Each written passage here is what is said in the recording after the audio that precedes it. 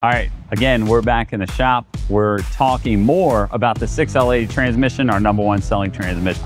We want to talk about the proper tools, right? First off, we recommend the GM MDI2 calibration, okay? So you want to make sure you use that or an equivalent pass-through scan tool when you're programming these techniums and these transmissions. So it's important you have the right equipment. You want to make sure you have access to the GM calibration file, right?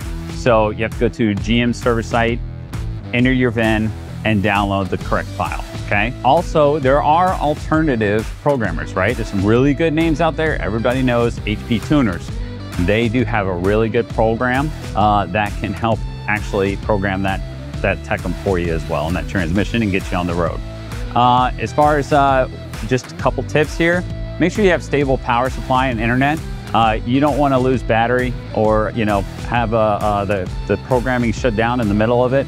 Make sure you're plugged in and you have stable power and connection when you are doing this, so you don't have any further issues.